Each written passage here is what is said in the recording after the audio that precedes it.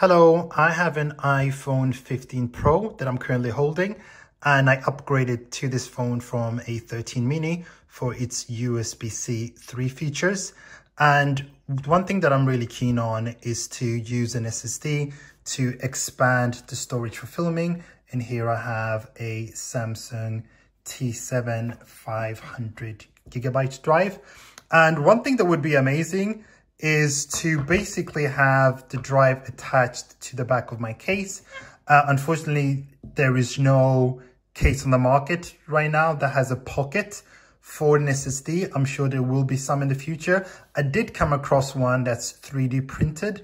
However, that one requires you to take off the case, which obviously leaves the phone exposed to potentially getting damaged if it falls down while you're filming.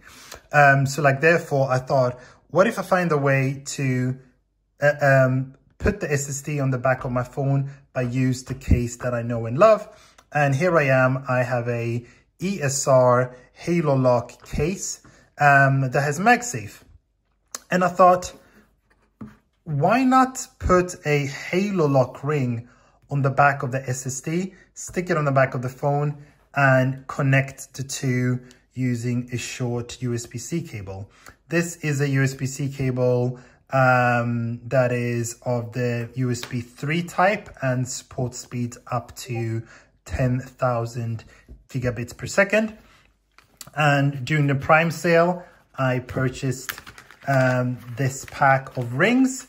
So this cost me, I think it was about £9. I'm not an ESR fanboy, but I just went with their rings because I trust the brand. I actually bought rings from a different brand, but the magnetic force was not as strong.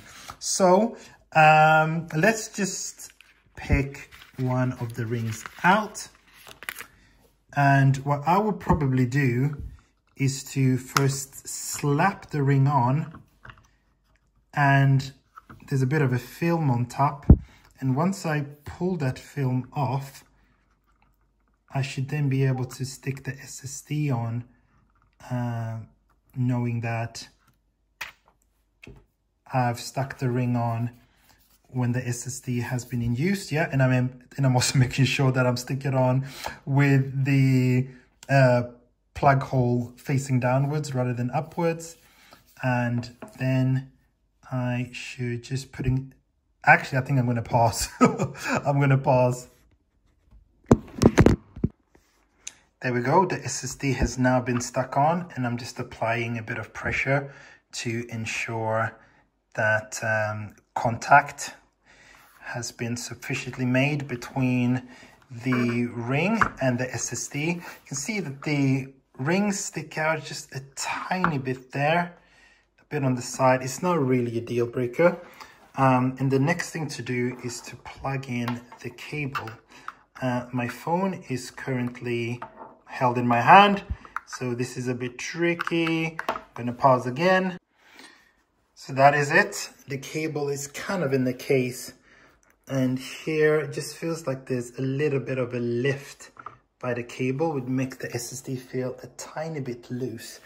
And I think the way to solve it is to tie the cable tie right here to ensure that there's not that lift pressure.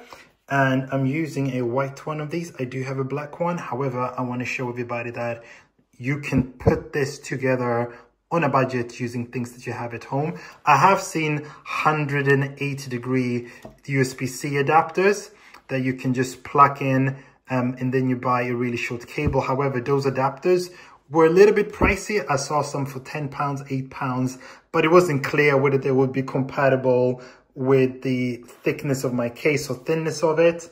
And I figured, let's do it on the cheap. Just use a cable that can also be used for other things.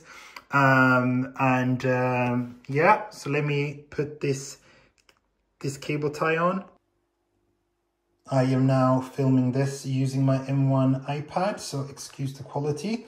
As you can see, the SSD is on. Really neat.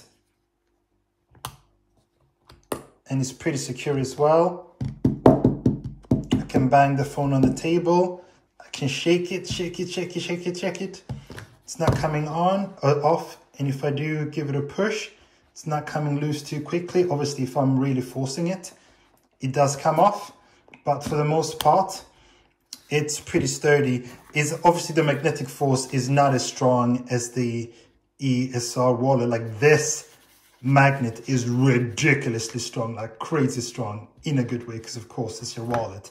But here, it's more than sturdy enough for me to go out and film. Like I would have no problem filming with this. Like it feels secure enough. And these SSDs are pretty bump proof as well, especially if you have the rugged features as well.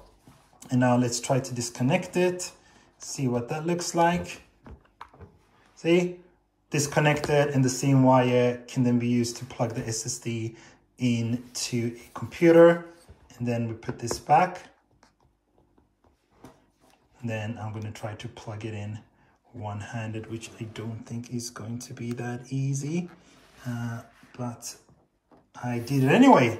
So that's it. So here's an example of how you can attach an SSD to the back of your iPhone with a 10-pound cable and a pack of ESR MagSafe ring. Much cheaper and much quicker than waiting for a dedicated SSD case, which might also end up with you losing MagSafe features as well. But with this on, I don't need to faff around with a separate film case, but I can just unplug this, and just like that, I got my phone as it looks normally, and I can get on with my business as well, which is very seamless for life. So that does allow me to jump between filming and daily life. Thank you.